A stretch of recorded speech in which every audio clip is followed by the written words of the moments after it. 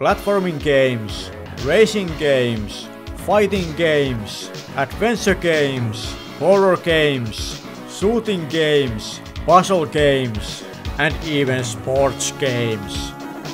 We used to have it so good. So, what went wrong?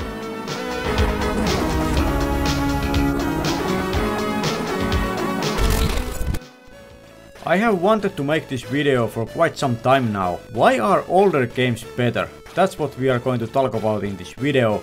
Sit tight and grab a cup of coffee, tea, or whatever you prefer, because this is going to be a long one.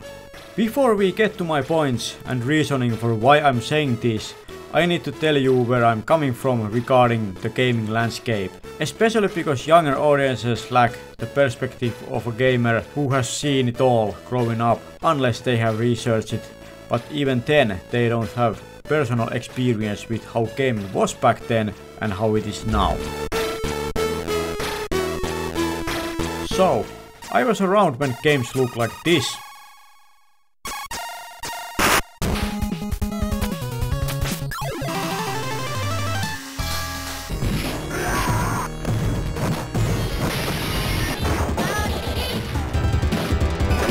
The first gaming system we had at home was Commodore 64 computer with a cassette deck, no less.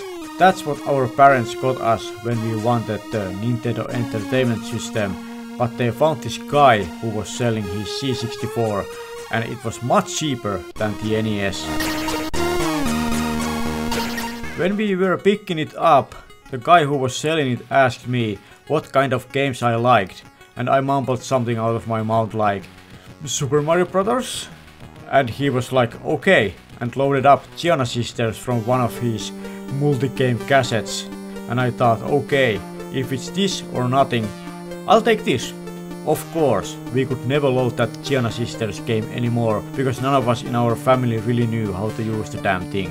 But mainly because most of the stuff we got was very legal copies with multiple games on a single cassette, meaning you had to be pretty precise with the tape deck to load what you wanted. The good thing about that was we discovered lots of games like the amazing International Karate Plus, one of the first fighting games I ever played.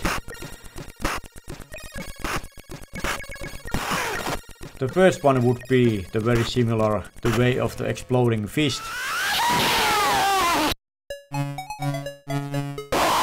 which was actually one of those few legit games we got with it. So it was easy to load from the cassette because that was the first and only thing on it. So we had some fun with it, but we finally got what we really wanted on Christmas that same year. The shiny new Nintendo Entertainment System, or NES for short. So I've been playing games on both consoles and on home computers, or PC if you prefer, for the longest time, and I like both experiences for different reasons. 16-bit action. And when it was time for 16-bit action, again we had both a home computer and a console. Both had 68,000 heart on fire. Of course, I'm talking about Commodore Amiga 500 and Sega Mega Drive or Genesis, depending on where you are from. A few years later, the console market started to oversaturate with subpar systems from many manufacturers like 3DO companies, 3DO Multimedia Player, Philips CDI and Atari Jaguar. I read about them from gaming magazines of the time and wanted them all because they all looked fine on screenshots. After the fact, I'm happy I didn't get any of them, because the good ones were only coming in the next 2 to 3 years. Of course, I'm talking about probably my favorite generation of console gaming, the Sega Saturn, Sony PlayStation and Nintendo 64. I never had a Sega Saturn, but I really wanted one, and actually still want one. Someday. But I sure had PlayStation under my TV for Christmas 1996 and N64 at some point in 1997. A few months after it came out here in Europe. Yeah, it was March 1997 when it was released in Europe. Both of these systems blew my mind so hard, especially Super Mario 64 when I first time saw it playing on some local video game TV show for a preview of upcoming stuff. I knew I had to have it. A few months later, I did. Nothing had been so mind-blowing when it comes to video games before that and since then. Generational leaps like that just don't happen anymore. Look at some PS4 and PS5 games for example. You have to take out your magnifying glass Digital Foundry style to start picking up differences. Sure, the trained eye can spot some of them without zooming in 800%, but I digress. So, why knowing this backstory is important? That's because it gives the context for my opinions of what I'm going to say in this video. Now you know how and when my gaming life started and how I grew up and lived through what I call the golden era of gaming, the PS2 generation, before the DLC, microtransactions, cookie cutter code-based Ubisoft style open world games, day one patches, and overly political correctness.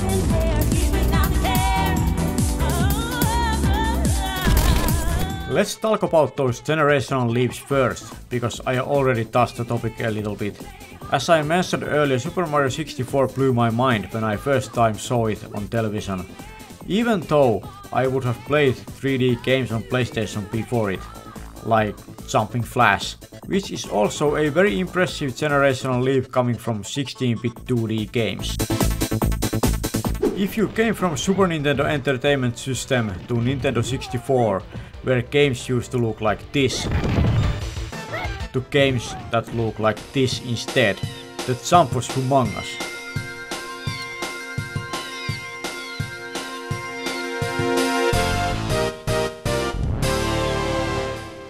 Games were all we knew before the 5th generation of video game consoles.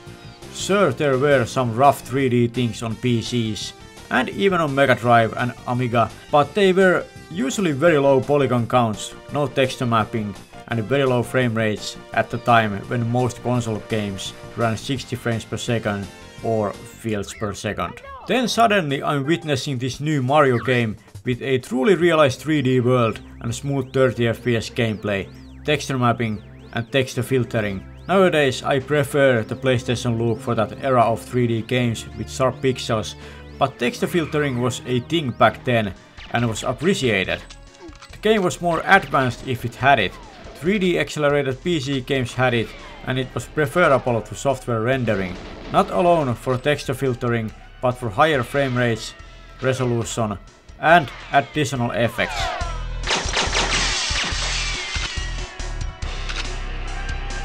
Going for the new millennia and new consoles, Dreamcast, PS2, Xbox and GameCube showed us another huge leap in visuals and graphical fidelity. You could tell when you saw a PS2 game that it was a tremendous leap from the original PlayStation, no matter what game or genre of games it was. The last time I felt we had such a leap in visuals was the move from PS2 generation to PS Triple. Now we had fully programmable shaders and the jump to high definition. But I don't remember feeling anything at all when I first time booted a PS4 game. It just looked like a PC version of a PS3 game to me. Higher resolution, better anti-aliasing and higher frame rates. We are now experiencing diminishing returns in graphical fidelity from generation to generation. This is only natural as the more advanced graphics get, but still, it added to the feeling of playing something really new, and we don't have that anymore. Really the most impressive thing about this current generation to me was the Matrix Unreal Engine 5 demo on PS5. And even that isn't such a huge leap as we used to have back in the day.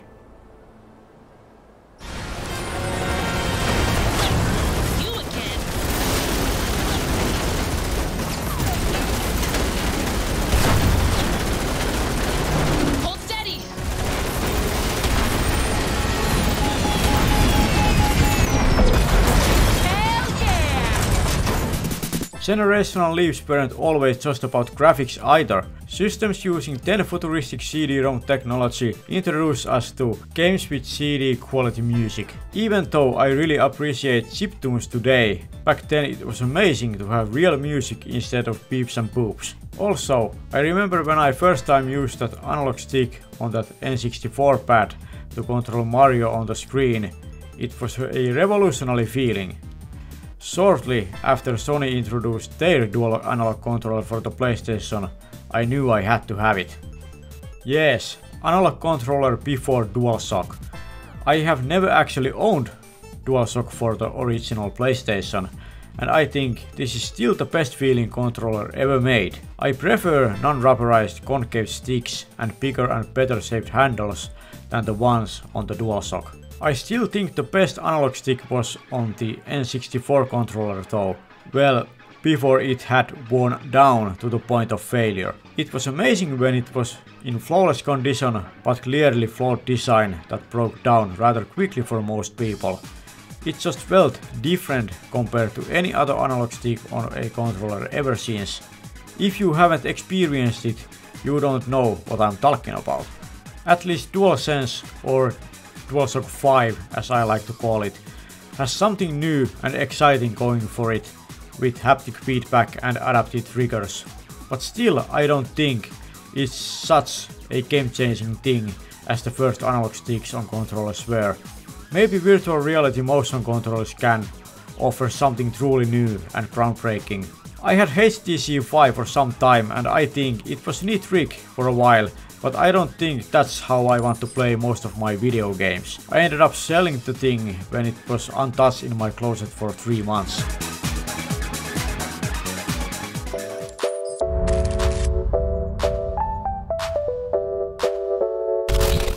The next thing on my list of why old games were better is the fact that when you bought the game before the always connected era, you knew you'd get a full and working product.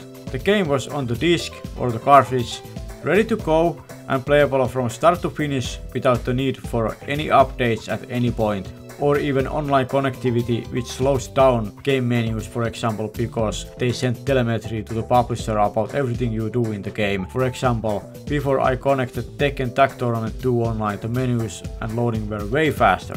What a mistake. I'm not saying that game-breaking bugs didn't exist at all, but at the time they were way less common because these developers and publishers knew they were impossible to fix after the fact. And some games received newer revisions on later prints to fix some issues. A fine example is Gran Turismo 2 on PlayStation, where some races had rivals impossible or at least close to impossible to beat because the game had a bug that allowed the computer to enter with a higher class vehicle than intended. This was corrected on later runs of the game. So, one could argue that updates are good. Well, yes. If it didn't lead up to releasing games mainly broken on launch with release it and fix it later mentality. Some games never get truly fixed. Also, if I'm not mistaken, Sony has a policy in place where the game is required to be on the disc playable from start to finish. If it releases physically, that is. But apparently this is not enforced by Sony very much, because there are few examples having minimal data on the disc and the rest is downloaded from the internet. So back to my point that back then you knew the game was fully on the disc when you bought it, and it will work as long as your device reaches the disc. No servers are needed for acquiring patches and game data needed to play the game. One could say you had literal ownership of the game, not to be confused with intellectual property or IP of the copyright holder, but the ownership of your copy of the software. You could lend it to the friend, you could sell it, give it to somebody, or keep it forever. No online checks and DRM schemes to verify your right to play. Your right to play was guaranteed by having the disc, cartridge, diskette, or even cassette in your hands. Sure, there were convoluted DRM schemes on PC games back then too, but this wasn't an issue with console gaming really.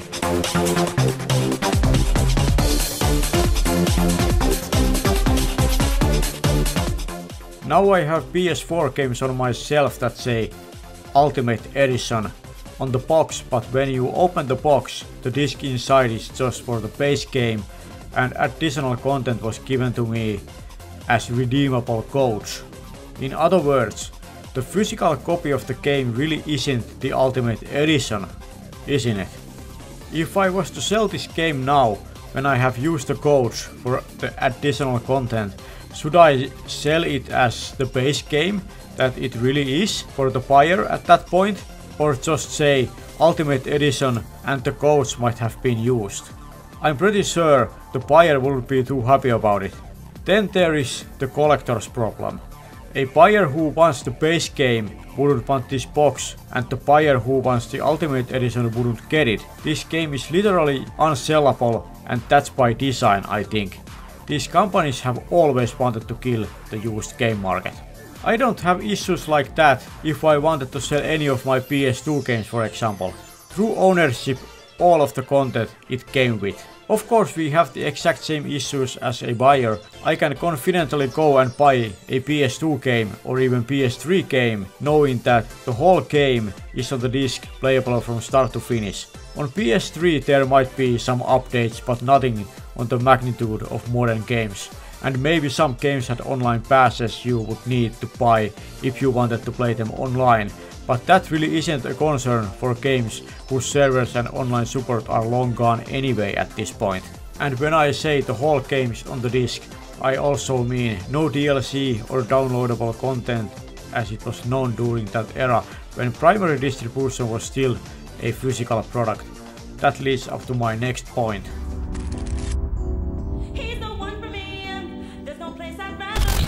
The dawn of the DLC was on Xbox during the 6th generation of consoles, but it wasn't really a problem yet. It was truly used to enhance the games you enjoyed playing the most. Nothing was chopped away from the games before the release to sell you separately or upfront as a more expensive edition of the game. Sure, there were expansions for some games, especially on PC already at that time, but even then, they were huge packs that expanded almost all aspects of the game, and you really got your money's worth when you bought them, and they weren't chopped away from you if you didn't buy the more expensive game. I'd be naive to think they didn't plan some of these expansions beforehand, but still, it wasn't the BS tasting thing like these days. The DLC isn't even most of our worries these days when buying a game. On top of whatever a modern AAA game costs in your region, modern games have the audacity to ask for more of your hard-earned money when you just bought it. I'm sick and tired of hearing that it's just optional cosmetics, things, etc, etc. No, it's not. For example, in some Ubisoft games, they literally sell you a time saver, ultimately admitting the game is not properly balanced without this optional thing you can buy for more money. And even if it was only cosmetics, I actually miss the days when additional costumes or characters, among other things, were unlocked by playing the game.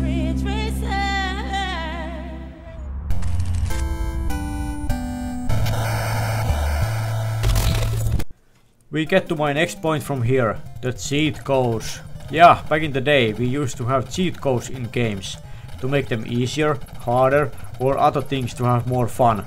But now, in the era of microtransactions and in-game purchases, cheats have to be bought for more money. A fine example of this was in NHL games where you basically were required to have this golden stick thing to be competitive. I'd say that Ubisoft Time Saver is fun form of cheat as well, because you gain more experience points than the players who don't want to waste money on that. I'm not saying everybody should cheat in video games, especially online games. It should be zero tolerance, but I mainly talk about single player games here.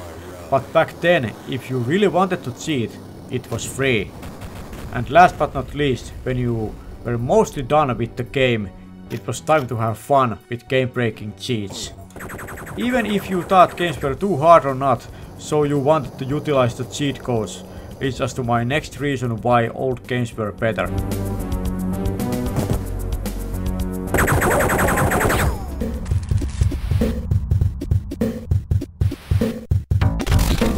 Next thing I think old games did better than the new ones is that they didn't think the player was brain dead. Sure, there were some cryptic and confusing things because of mistranslations and even because of poor game design, but mainly games were challenging but still fair, especially during the 5th and 6th generation of consoles, which would be the original PlayStation, Saturn and N64 to Dreamcast, PS2, Xbox and GameCube. There weren't obvious go here markers in games like Final Fantasy VII, for example. It put you on this huge map and lets you go to do your thing as a player. Yeah, sure, you could waste your time and wander around aimlessly before going in the right direction and get clues from the people who lived in those places. You actually needed to listen, or in this case read, and pay attention, because this was the direction you were given, and then you had to think a little and go from there. Games didn't think you were stupid. They were designed in a way that they counted on your ability to figure it out. And if you didn't, they happily sold you the official strategy guide. I kinda miss those too. Lots of times you didn't even need to buy them separately if you read the gaming magazines, because they included them regularly. And if you still needed more help, there were those cheats for free. All you needed is to acquire them from somewhere.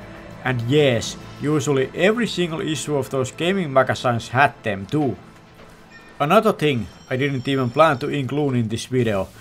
Even video game journalism was so much better than these days. We all know video game journalists are a joke today.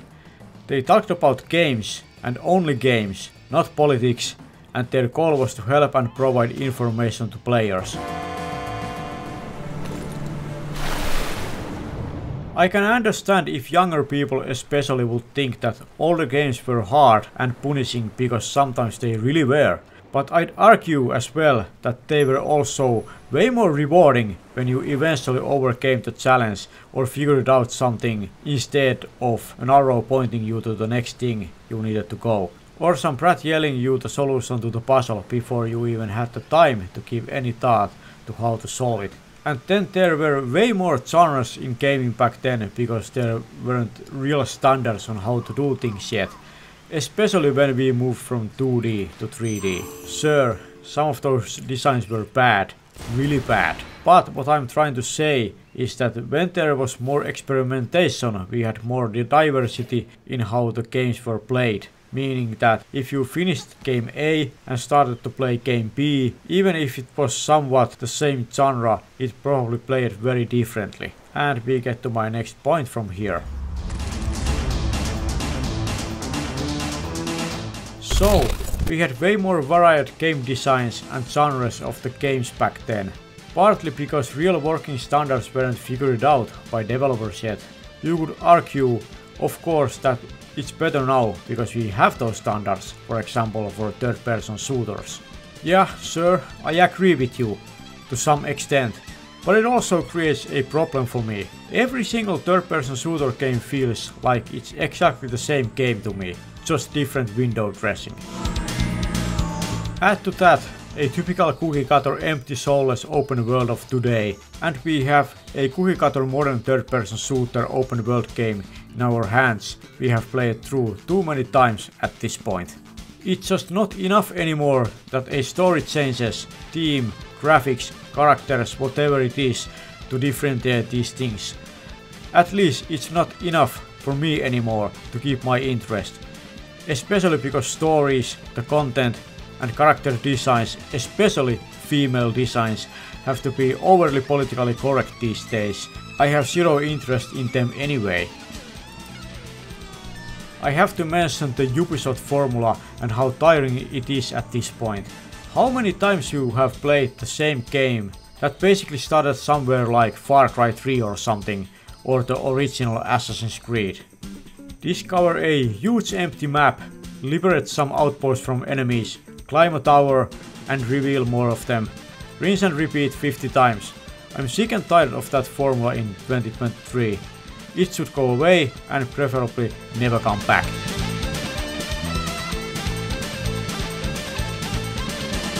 If you want to make an open world game in 2023, it really has to have something else going on for it than this copy-paste Ubisoft formula. The open world used to be my favorite video game genre. For example, my all-time favorite game, Super Mario 64, kinda had an open world. and it was my first experience with such open-ended gameplay, and I loved it. Sure, probably some of it was because it was so new at the time. Of course, Mario 64's world is very segmented and small by today's standards, but it was impressive back then on N64 of all things.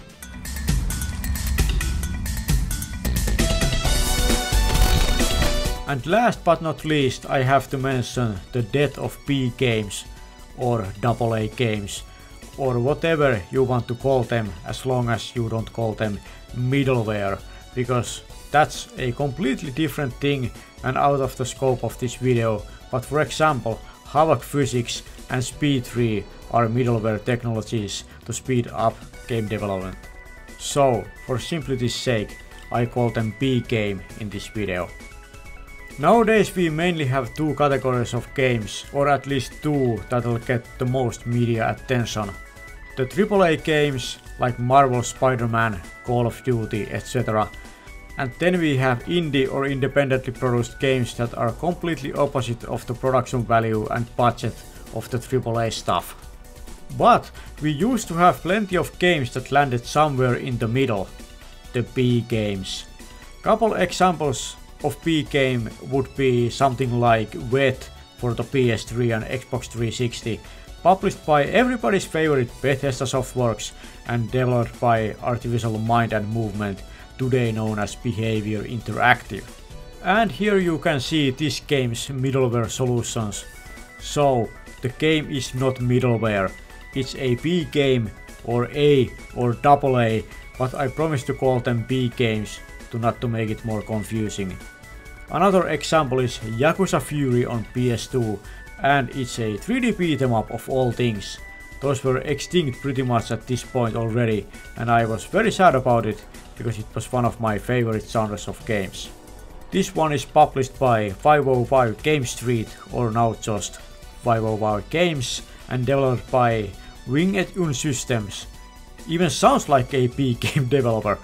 Yeah, I never heard of that before researching it for this video. So, this type of game we lost between then and now. Sure, there are some games, especially in the JRPG genre, that would fall in this category, or games like Nier Automata. But they aren't as nearly as common as they used to be. And the reason I love these games so much, because they kinda look like games that belong on the system they were designed for, but of course couldn't match AAA production quality. That didn't mean they weren't fun games. Actually, more often than not, they were more fun than many AAA productions that started already to fall into the trap of cookie-cutter standardized molds. And no, indie games aren't a replacement for them. Most indie games just aren't interesting enough, and most importantly don't look the part. What independent game today comes even close to matching AAA production values of today? There can be hidden gems.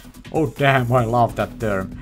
There can be hidden gems in the vast sea of shovelware quality indie games, but it doesn't mean that they aren't mostly garbage. Just like shovelware games were back in the day, that was made for best-selling systems just for the fast cash grab.